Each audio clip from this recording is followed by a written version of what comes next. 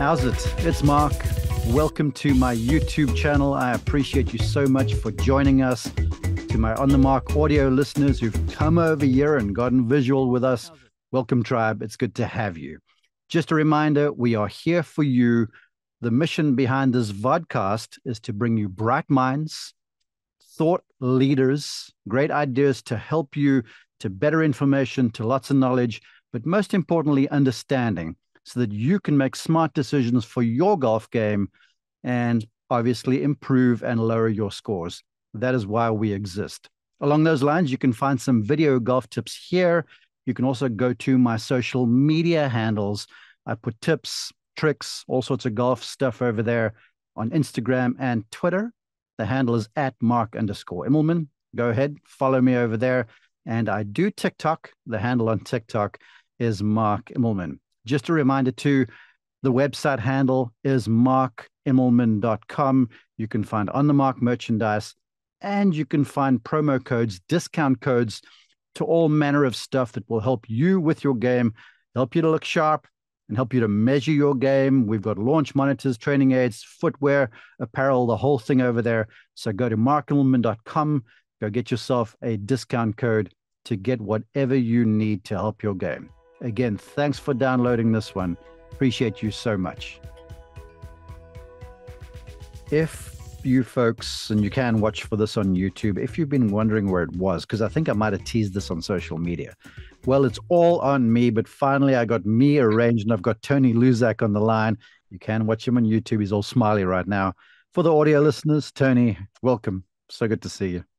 Oh, Mark, it's an honor to be here, especially talking with you with your experience and insights. This is just an honor for me. Thank you.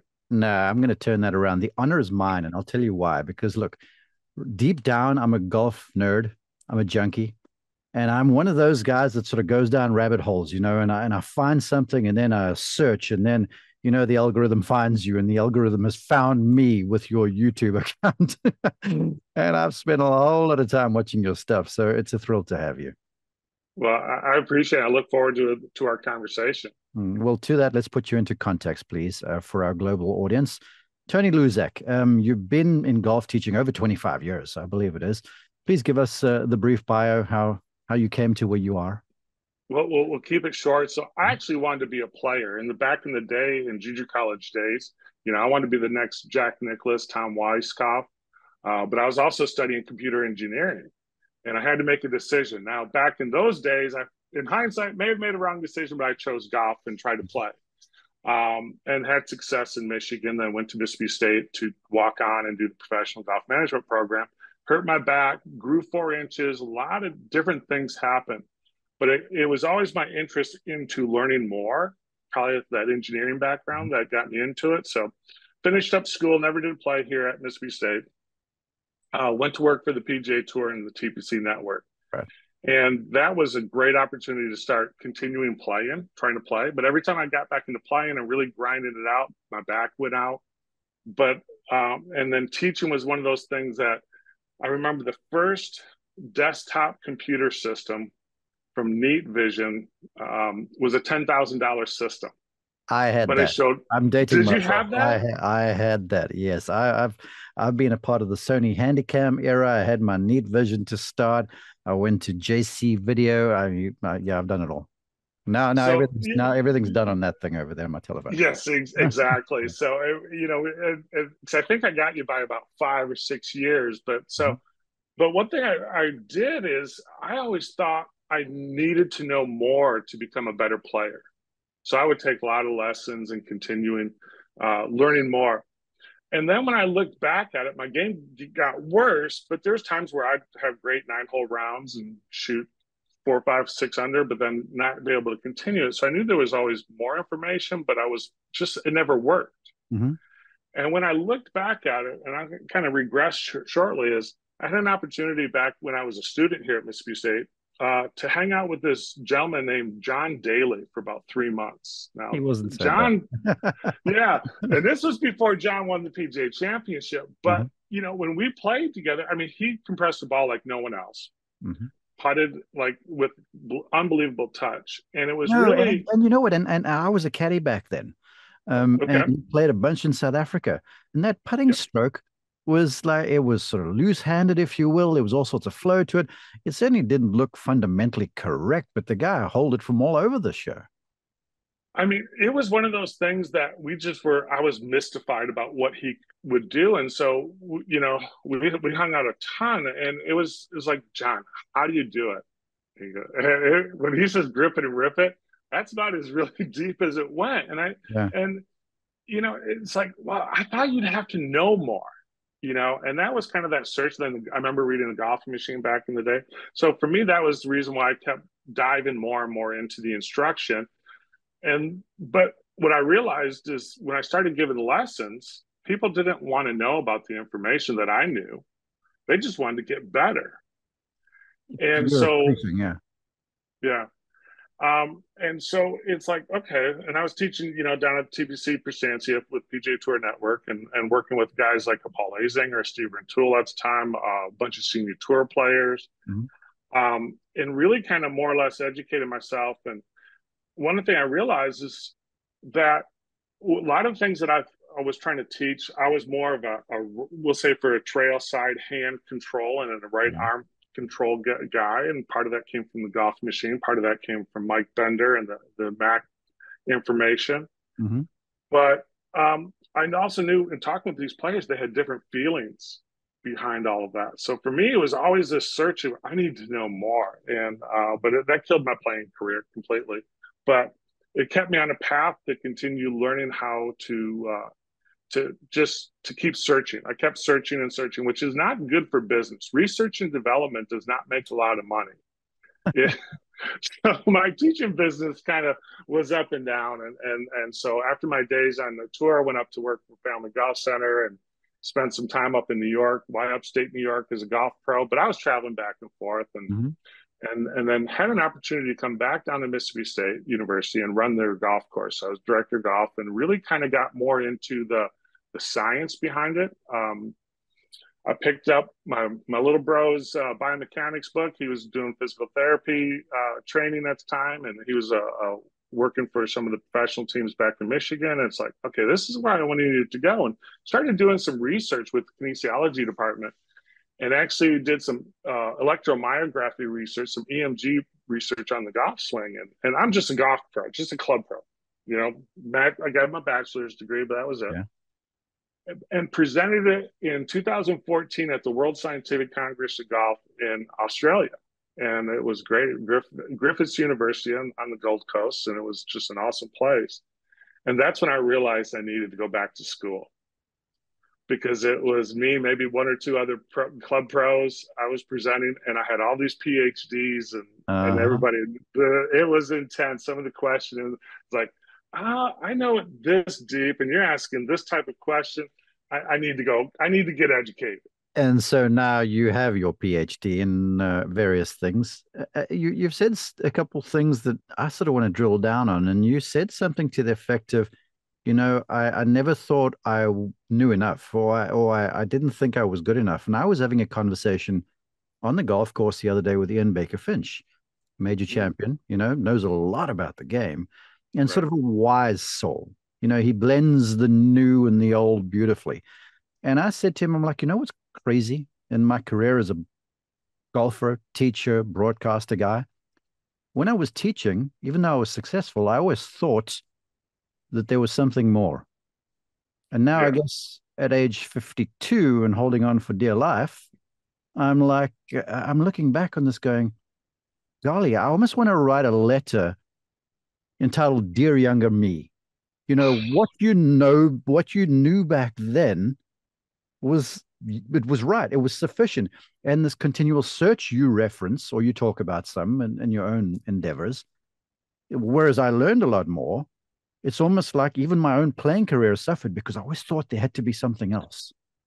Exactly. I mean, that's well said, and I think that's where going back to school, get my master's in kinesiology, neuromechanics, and then my PhD in human factors engineering. It really allowed me to understand how the brain processes Mhm. information and how we learn. And I'm finding out that how we learn is more important than maybe the information. So if you were a simple analogy is riding a bike. I mean, how many books have you read, or maybe taught your kids? Here, read this book on how to ride a bike, and let's go do it. Yeah. Um, it doesn't work that way. We don't work that way as human beings. You know what, that in itself, and I can see why you've done all this research about it. Just that could keep you busy nonstop. Because here's the thing about golf, it's difficult. Yes, And I often say golf is a simple game, but it's not easy. And so the right. first thing we do is we want to get better. So you go for a lesson. Then the Yes, lesson identifies one thing. And oftentimes that thing is kind of an indirect, if you will, influence on the game.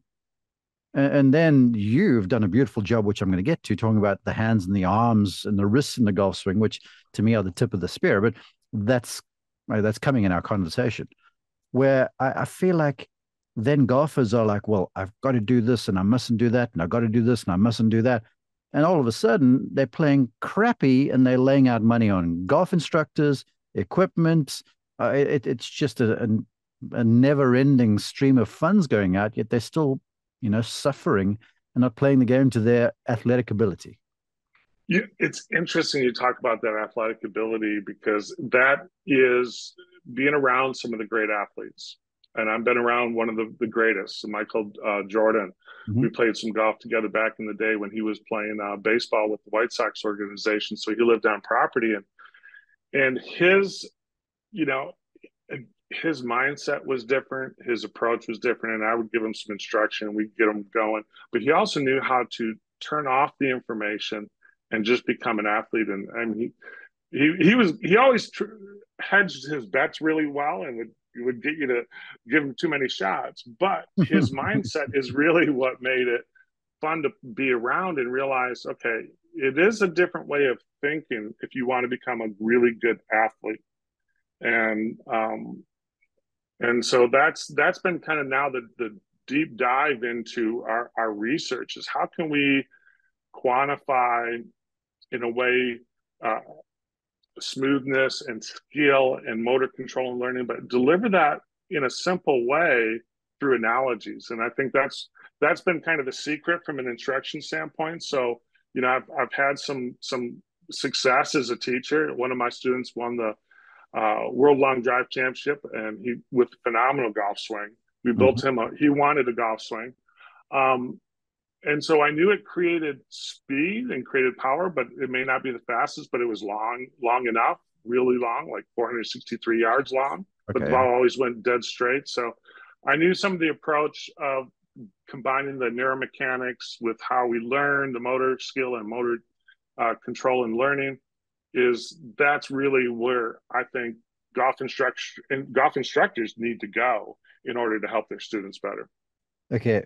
Mea culpa. I am having a tough time directing this conversation because inside of my head, I've got about 50 things going on right now. So I'm going to try and keep this on the track.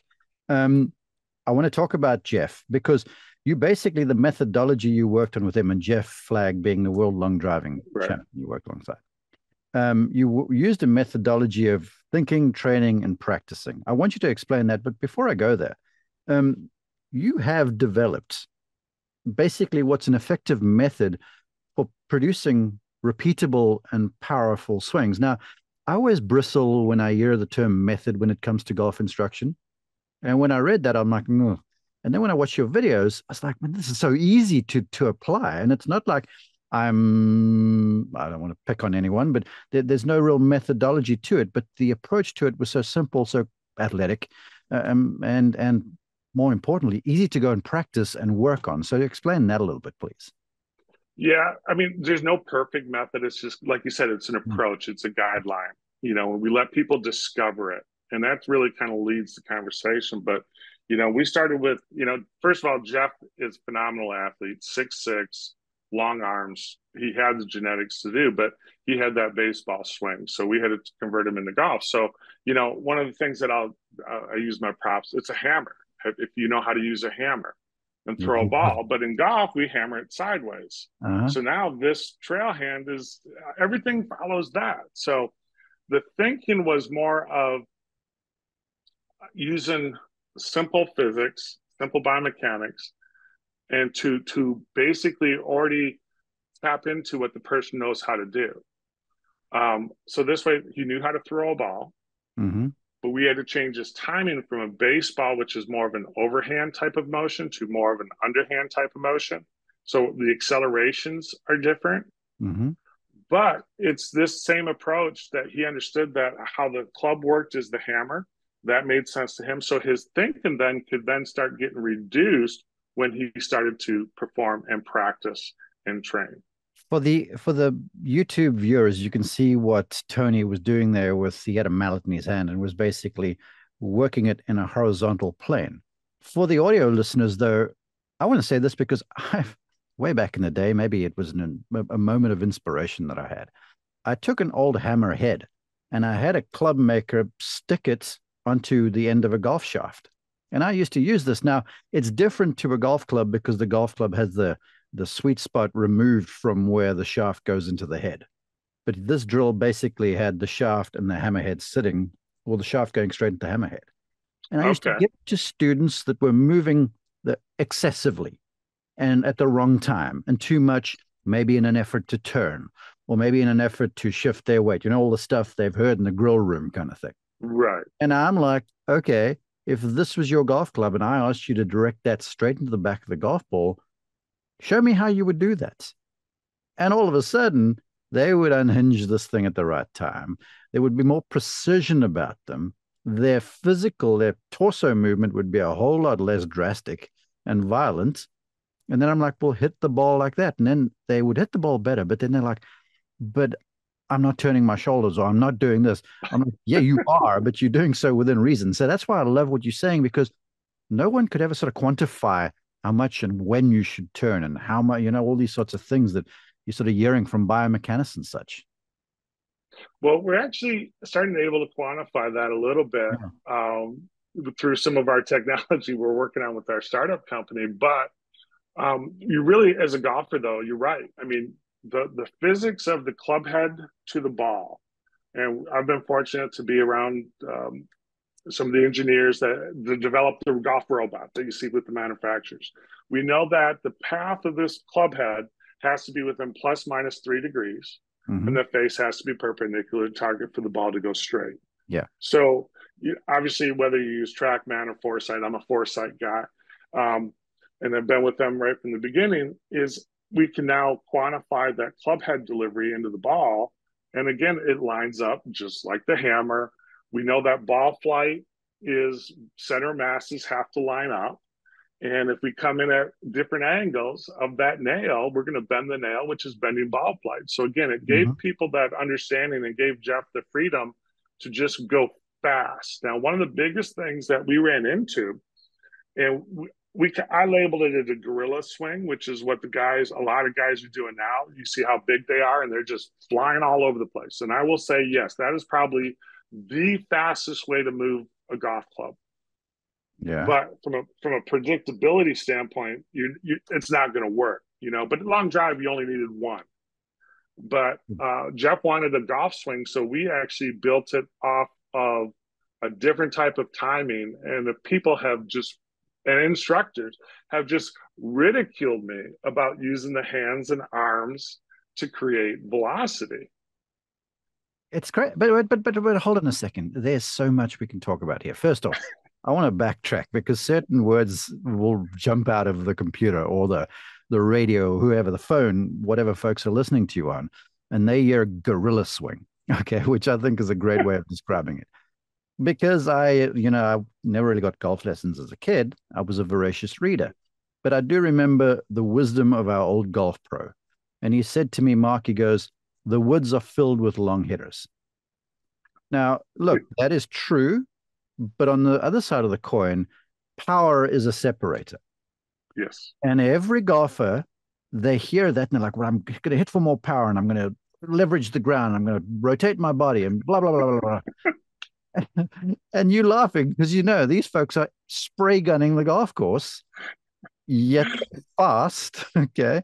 Is that what you're saying about the gorilla swing? Is that what Sort of. it's one of those. So it was. Let me pose this question. Let's flip it around for a second. All right. I use a lot of questioning techniques in my lessons. So when as you a player or a teacher, and your best shots or your best swings that you've ever made versus your poor shots, effort wise, how much effort did those good shots take versus those poor shots? A whole lot less. A whole lot Oh, less. okay, so now let's think about that. So that means there was less work. Okay, in our body, muscles do the work. We don't get power from the ground. Sorry, ground reaction forces don't work that way. God, you're about to get ripped on Twitter. That's fine. You know what? That's the reason why I went back to school, Mark, is because now I have all the research, and it's not my opinion anymore. I can pull out research papers, and if we want to squash everything right now, Look, here's the thing. And here's the thing. I've got to make the statement, then I'm going to let you have the floor. I support what you're saying. And I will have folks on here that will talk about rotary action and they all shut club face. it's And important. Yeah. yeah, it is important. But one of my favorite golf books that sits on my bedside table is Swing the Club Head by Ernest Jones. It's All right. phenomenal. It's And phenomenal. I give people the Ernest Jones golf lesson, and you can see their eyes are like widen like this, and they go, "But I'm swinging so softly, and the ball's going so far." And I counter with, "Yes, because golf is more to me a game of precision than what it is of power. Because power is a result of the precise strike, to get back to your hammerhead analogy, into the back of the golf ball, the transfer of energy." Transfer, exactly. So Yeah. efficiency behind this effortless power is really what Ernest Jones talks about, and a lot of the great instruction. Bob Toski, I mean, hitting balls off your knees, and Jim Flick, and same thing. Yeah. Jim Flick, exactly. And kind of tying this back into Jeff is, I remember being out in Vegas for prepping for the event, and we got him on the range, and I'm having him do the flamingo drill.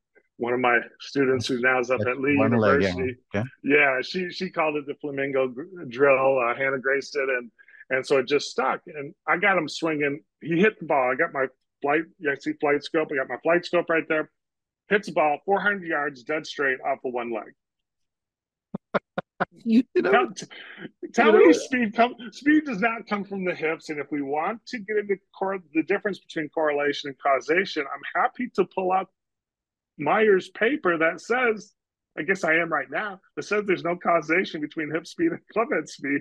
okay. But I'm going to there's good stop. marketing. I'm going to stop you there. We're going to make that another podcast because I'm wanting to keep this because we could go on forever.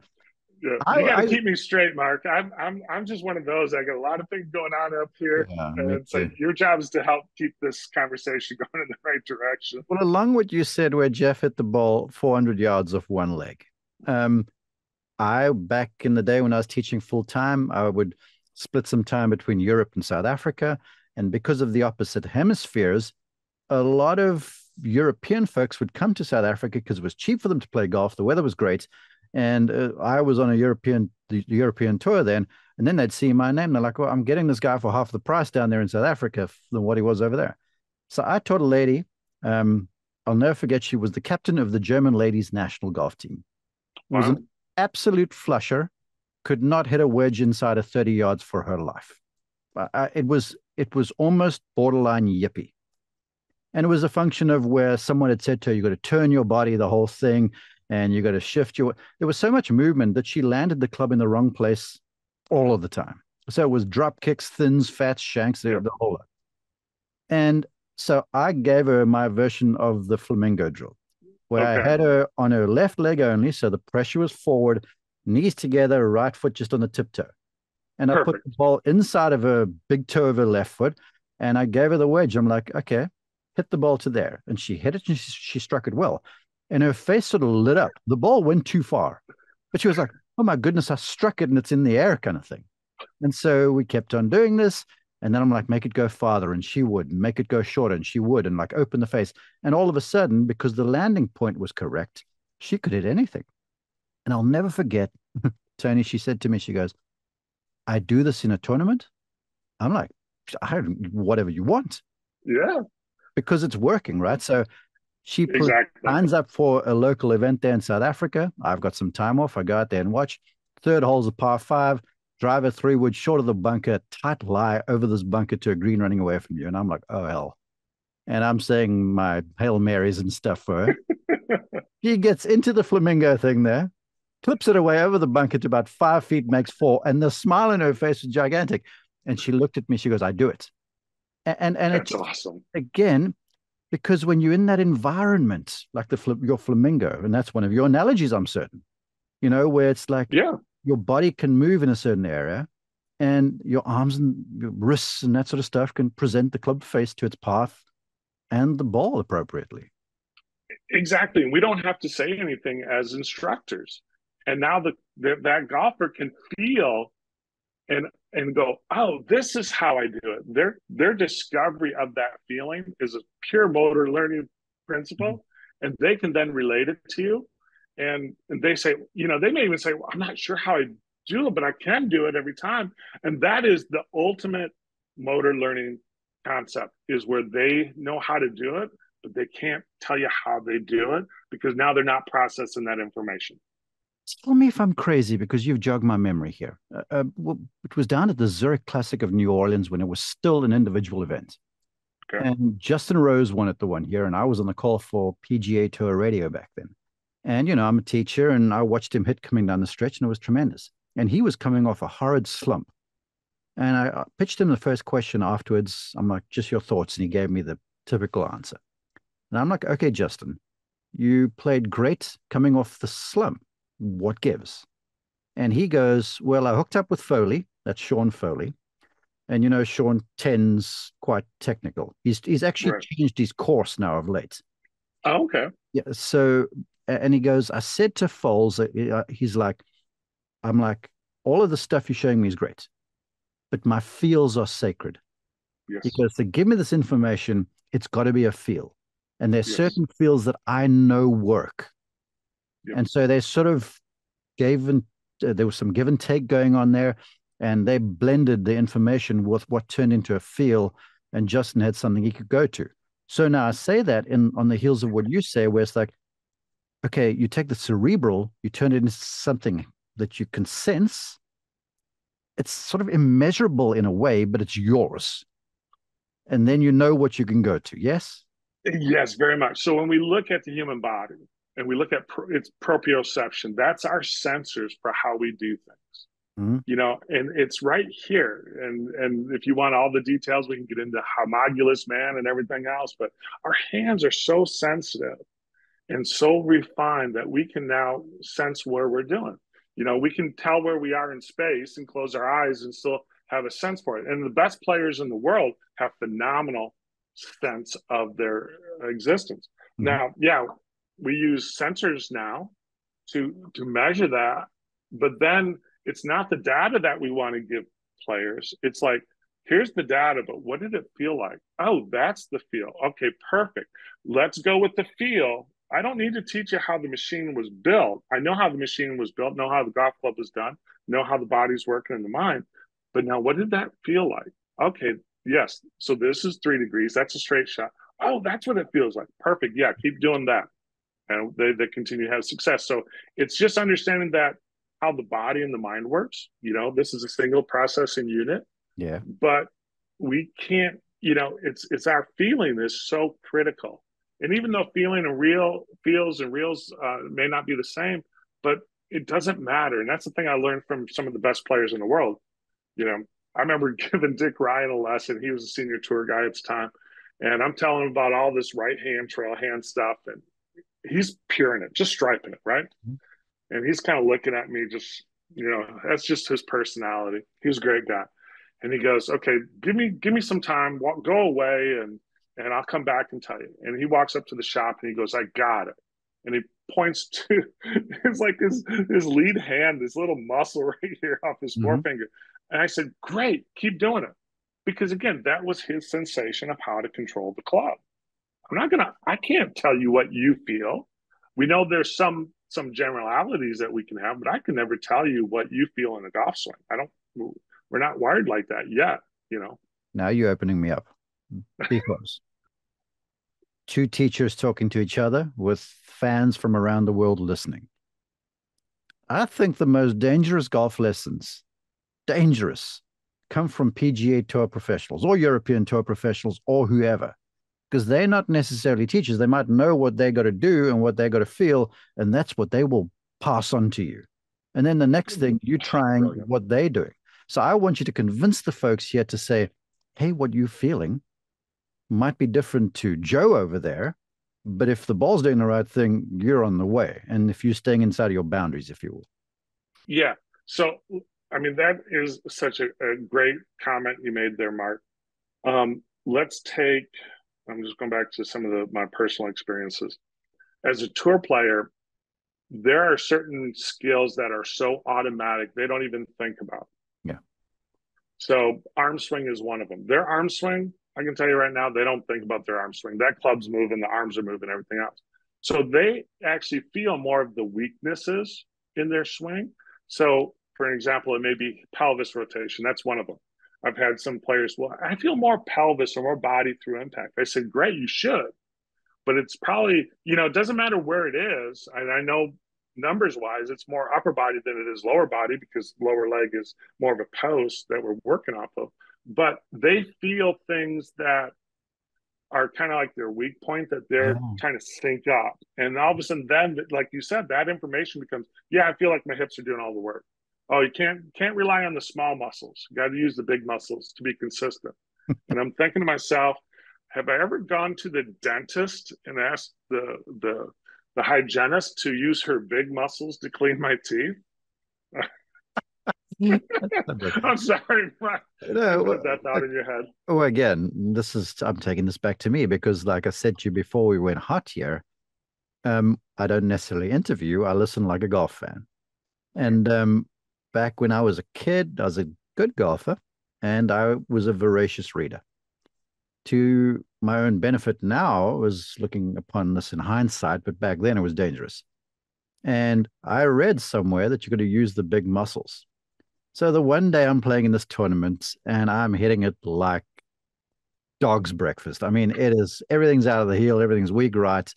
And I was trying to, rotate my body and hit with my big muscles. And I'll never forget his name. His name was Paul Van Hanegem. He was a good player, but he had a sharp, sharp wit. And I hit this tee shot on like the fourth or fifth hole, kind of scrubbed up the right-hand side, nothing behind it. And I complain, I'm like, I've got to use my big muscles more. And Paul goes, Mark, you don't even have any big muscles, so I don't know what you're trying to use over there. And as he said that, I kind of felt conspicuous. I felt like a bit of a dumbass, honestly, because he was ripping on how small I was. He's like, you don't have big muscles. They're all relative here. And then the next hole, I fagged the big muscle thing, and I started to hit it like I normally do, and I played pretty well after that hole. Stop thinking, stop trying to force it. Your brain and body could just work together, and the way things went, more of how they should have. And that is my goal, is being able to quantify some of that, not for the student, but for me. And that's where, in golf, and I'll bring some of the math into it a little bit, but we have positions and we have velocities, we have accelerations. Mm-hmm. Do you know what the next derivative is after an acceleration? It's jerk. I was about to say deceleration. Or was that part? No, so deceleration is just then obviously the negative change of acceleration, but the third derivative of position is jerk. Okay. And which it's like, why'd they come up with this name? But it makes sense. Not for a golf swinger. Jerk sounds so kind of jerky. Yes. So we can now quantify. I started posting some stuff on this to quantify that if you have a high jerk swing, your timing, your coordination is way off, which goes right back into those poor swings that take a lot of work because you're jerking the body and miscoordinating between the arms and the body. And it will never work. And then mathematicians trying to be comical. The next derivatives after jerk is snap, crackle, and pop. And it's like, it is, seriously, it is. But we can stay at the jerk side, but it's really smoothness. We can now measure smoothness in a golfer's swing, not just from a video from the aesthetics. We can now actually measure that with technology and be able to now train you. But guess what it goes back into? All the flamingo drills, the feet together drill. I remember seeing Hale Irwin do feet together drill back in the 70s, you know, and it is swinging a golf club. So we just, how do we look at making that happen? And You know what? yeah, so. Again, I'm making this about me. I've got one of those swings. If I post it, everyone's like, "Wow, great swing, pro! Great swing, pro!" And now I hit the thing horribly. But you talk because I look smooth. It's rhythmic. Yes. It's Yes. aesthetically pleasing, Yep. and it sort of gets me thinking of if I posted this out online and I said Tony and I were chatting, who to you has got the best swing in the world's game right now? He would probably hear Rory McIlroy, the lion's share of the time. Yes? No, you agree? Perhaps? Yeah, I would agree. I would say people would look at that maybe like an Adam Scott is a Yeah, little bit Adam, yes. smoother. Adam's another one. But you got these two guys that everything looks like it's well timed and is going together. And then you got other golf swings like let me tell you something. Victor Hovland, it's as good, if not better, as the two of those guys. Maybe not as long as Rory, but it just kind of looks ungainly a little bit. And so everyone equates this. I guess it's the jerk thing. You know, if everything's working like it should, the swing looks good and it hits the ball freely and powerfully as well. Because let me tell you, I was on Adam Scott like a few weeks ago at the Wells Fargo in 2023. He was smashing it off the tee. I'm absolutely ripping it off the tee and not breaking a sweat. Okay. So you've seen it firsthand where golfers will have, and this gets back into a little bit more of the neuromechanics. So, and this goes back to the original neuromechanicist, Bernstein out of Russia, that did measuring. Again, he used a hammer. That's the reason why I do it. And he measured an expert, you know, I guess, what is it, metalsmith? And the movements of the hammer varied constantly. There was no consistency, but that delivery into the final object all came together. Wow. And the human body does not want to do the same thing over and over and over again because it would basically hurt itself. So the brain goes, you know what? I'm not going to be consistent, but I can be consistently delivering a golf club into the ball or a hammer into the nail. But there's got to be variations because the strategy, the muscle synergy, how the brain works and how you're feeling, eating and stuff like that can, well, there's always going to be variance. It's a matter of how we control those variances. You know, in the Bible, there's oftentimes you'll see that phrase Selah, which means take a minute and consider. What you've just said there about how the brain won't let you do the same thing all of the time. We could stop the podcast right now, and that would seriously, I believe, unshackle so many golfers from trying to propel this club around them somehow. And they're working so hard and sacrificing what the body naturally does or the brain naturally does. Exactly. And it's really, you know, if golfers would spend more time, again, industrial systems engineering is my PhD, human factors engineering. It's all about systems, human and the golf club in this case. You know, we look at it. Christopher Knight did a great paper on the neuromotor issues and learning and control of the golf skill. And really, his perspective is, which I believe 100%, is the swing path of the golf club relative to the body position. The body position doesn't produce the path. The path produces the body position. Touchdown. Are you okay, Mark? No, folks, if you were watching on YouTube, I just leaned back and took a deep breath and raised my arms like hallelujah. I want to drill on that a little bit, and I've kept you for so long already, and the things I got to get to. But it's amazing. Someone explained it to me. He goes, Mark, if you're just reaching out to pick up your pen, your brain's organizing stuff around getting your hand to the pen, but it's all about where your hand interacts. It's not like, well, I'm going to, like you said, I'm going to move my shoulder first, or I'm going to rotate. That happens naturally. Yes. Yes, exactly. I mean, it has to do with intent. You know, if we're taking this hammer into a nail, a golf club into the ball, our intent and our proprioception will drive all that. But that's because the golf swing is now a little bit more into the science behind it. It's a ballistic motion. Mm-hmm. So that what that means is, like, if I have a key into to unlock a door, Yeah. That's a feedback system. It's very slow. I can process and make adjustments. Golf swing is very fast. So it's a feed forward system. So in a sense, we have to know ahead of time. We actually have to pre-plan that action before it happens.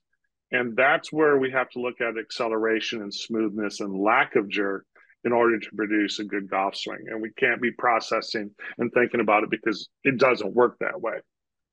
Hey, you used a word there, intent, that I really want you to build on, please, because I find, and this is why you'll hear all the golfers, well, my practice swing is so much better than when I hit the golf ball. Because when you hit the golf ball, you're trying to hit the golf ball, and I think the term Yeah. of the term hit is ruining folks here. Oh, So, definitely. so the intent of like where I'm trying to deliver this club toward, that should sort of be where the focus is to direct the body correctly. Yes. Yes, definitely. The brain and body doesn't understand negatives. Okay, so it's kind of like that old I'm serious that don't hit it in the water here. Don't hit it in that bunker. Well, what does that do? That actually the brain's in action. Okay, it either goes in this direction or it goes in that direction, but it doesn't do that.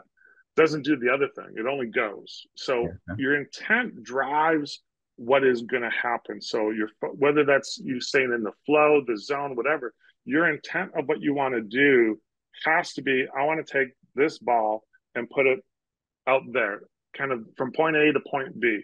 And I've played golf tournaments, never seen a golf course before, and actually have chosen to play in a tournament without a practice round because I had it planned out on paper what I wanted to do.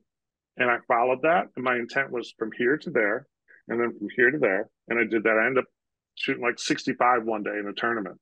And because of that, and I should have just stuck with that approach. But then I wanted to get smart and learn more and kept doing more. But Well, that intent is critical. a few weeks ago, the RBC Canadian Open, Rory showed up there late. All the debacle here in 2023 was, it was the Live PIF PGA Tour deal.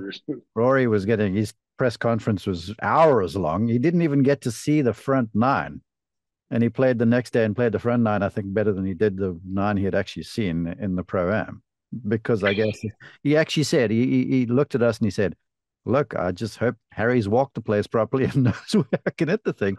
And then he played well. And someone asked him about it. He goes, sometimes it's liberating not knowing where the trouble is or not having scar tissue about the thing and just making it like purely intent. Like I want to propel the ball there and et cetera, et cetera.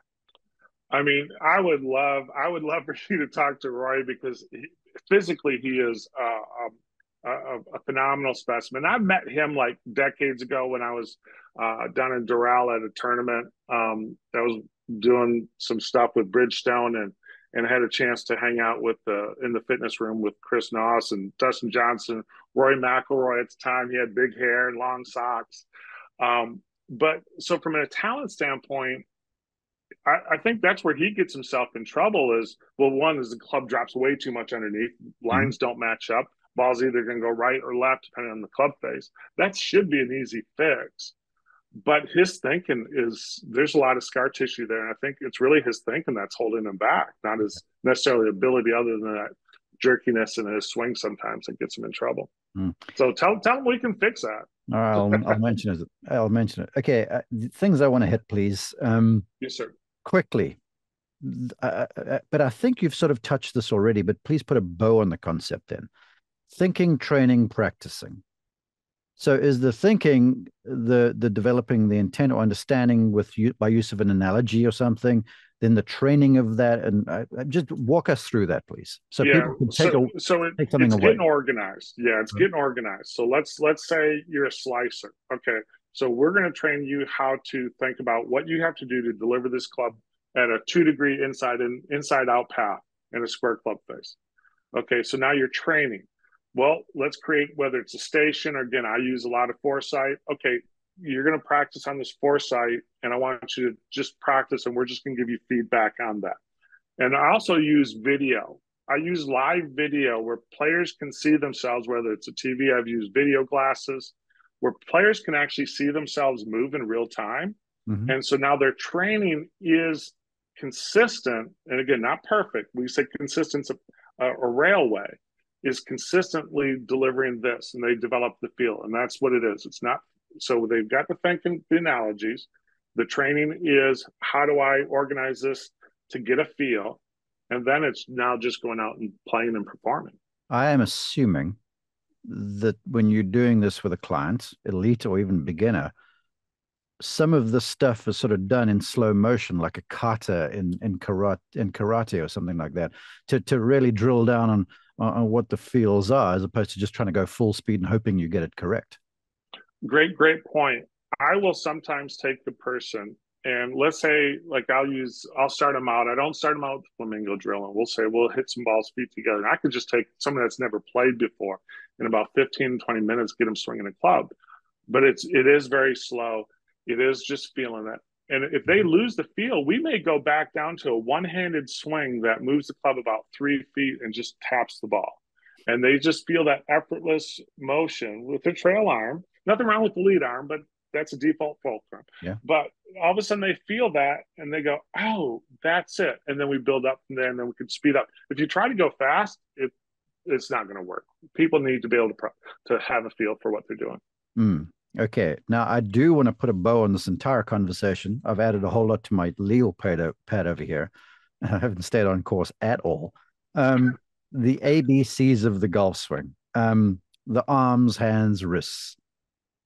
Give us the broad stroke, and I use analogies too. So talk about the ABCs and then share an analogy with regard to that, so the listeners can go, okay, well, this is sort of how I should move in order to somehow strike the ball more consistently. So this gets into more of an acceleration, just kind of frame it up. It's not about pure moment.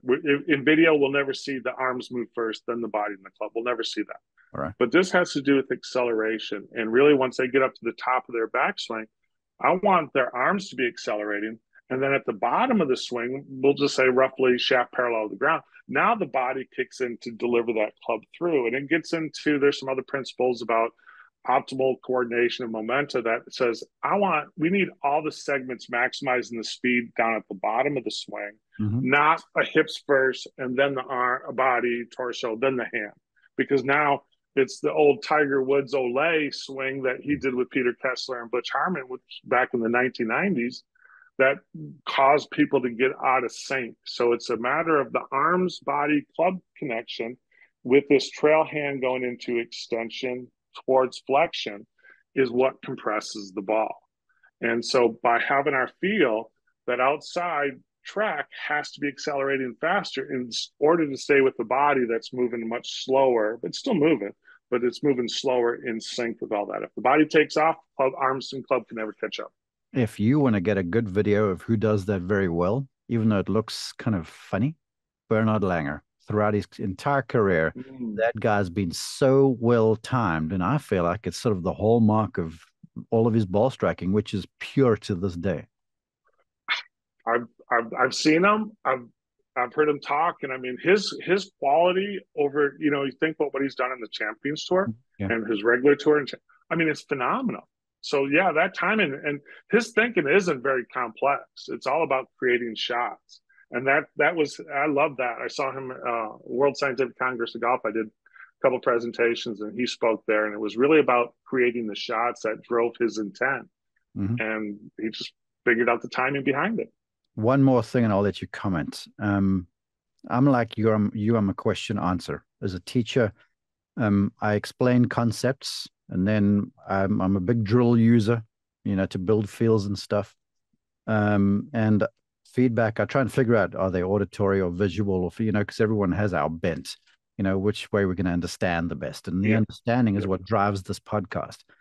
Exactly. So the first time I was around Nick Faldo, I was intimidated. I was a young teacher in Europe, and here's Faldo, top of the game. And I'll never forget, off a downhill, I hit this 3-iron, and it's like it happened in slow motion. This club face was so square onto the back of the ball, and the ball took off this downhill, climbed, landed on the green very softly. And I remember going, geez, that thing was hit square. Now, it's almost like the hammer driving the nail straight into the wall in one strike. And so I summoned up the courage to ask him a question. And I mumble this like, okay, Nick, in your opinion, because at this stage he was insular, he didn't talk very much. I'm like, what is the most important thing in the swing? And he looked at me like this, and he sort of double took, and he walked down the fairway a little bit. And I was like, oh, hell. Oh And no. he turned around, he's waiting for me like 20 yards down the fairway, and he's got his 3-iron in the hand like this. And he's sort of moving it back and forth. And then he starts to go from small to bigger and returning in front of himself. If you're watching on YouTube, you can see me doing this. And he goes, the club head is the farthest journey to move. Make sure it moves the most. This was the most important thing to him. And then he opened up a bit. He goes, oh no. Then I said to him, so if you had to do it all over again, what would you do? And he goes, I'd probably practice in front of a mirror a whole lot more than what I have. So what Feldo's saying there is essentially backing up all of your research. That's nice to hear. I was kind of curious on that because, like I said, and it just gets down to it's the physics of this hammer and how we would hammer this way, and that's how when we put it on an inclined plane for a golf club, that's how the physics works. Now we just have to figure out how how we move as individuals. I'm 6'5" now, and how we move as individuals is going to be our swings are going to look different. Mm-hmm. But it's can we coordinate that movement in order to deliver that club to the ball? Why would we ever twist a hammer and release the club? Yeah. I mean, this killed me. I mean, this was my move right here because that's what I was kind of taught. I didn't take lessons till after my playing career, and that just didn't work. I've got to share one more, and I'll let you cap it with information where folks can find you. John Jacobs is my golf teaching idol. I've gotten to learn from a lot of the really good ones, including yourself now. Yes.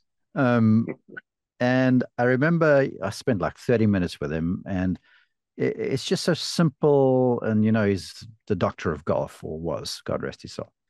And so I asked him a question because I was always trying to hit the thing farther. And I'd read somewhere that I got to lag the golf club on the way down, got to create lag, right? So I said this to him, and I'll never forget, he looked at me and he goes, why you want to delay the golf club? Surely you should just get it there on time. I was like, I guess. And so I say that to look at you and say, well, you had your hammer because look, a lot of folks try and have the club arriving there a bit early for their hands. So it's that timing of how you release that trail hand, release that angle. And so the timing of it, and look at me just putting a big bow on your conversation here, it's when you deliver this thing precisely to the ball, that's where the magic happens. Exactly. And really that's the reason why I focus in on the arms, because if the arms accelerate, and I'll wear a watch on my trail hand. So as this forearm's accelerating, what happens to the lag? It gets created, then I deliver it. But let's say I want to hit the ball higher. I don't need to change ball position. I can if I want to, but if I change it too much, now the face angles are going to be off. Mm-hmm. I just release this angle sooner. So angle of attack, I don't go into dropping things and shallowing. Oh my gosh. What is this angle? How is this shaft being delivered into the ball? I can have a forward leaning shaft and hit the ball super high. There's nothing wrong with that. I can actually swing up on it by just controlling this. And now I create all these different shots, or at least help people create them, because I haven't. I'd love to get back into playing, but it's just been a lot of school and a lot of research, and now we're doing our startup company too. Well, you've helped me to, because when I play golf, I've got about 15 different swing thoughts in my head, and so it's all a mess. You've helped me to simplify this stuff, or at least organize it. That's perfect. Legendary stuff. Tony, where do the folks find you? Please share a website or social media, whatever the handles are, where they can get you. Everything, most of the stuff's at Tony Luczak. My name is up on YouTube and Instagram, and humo.golf. We'll give the plug out for that. We're taking some sensors and we're actually measuring all this. If you look at the hands, and I got some, this is actually part of my research was on soft robotic sensors. Mm-hmm. So we actually have some socks that can measure ground reaction pressures. So now we can coordinate what the hands do, what the lower body does. We're going to be delivering all this. So humo.golf, humanmotion.golf is actually the website, and we're getting that kicked off. But it's really about simplifying the complexity behind all of this. Yeah. Well, My mission with this podcast is to introduce bright minds to the world. It's Thank you. to bring folks information, knowledge, but to make it, to me, the understanding of it all is where the sweet spot lies, and you've helped us with all of those. So thank you for your time. Well, thank you, Mark. It's been it's an honor and a pleasure to talk with you about all of this today. I truly enjoyed it.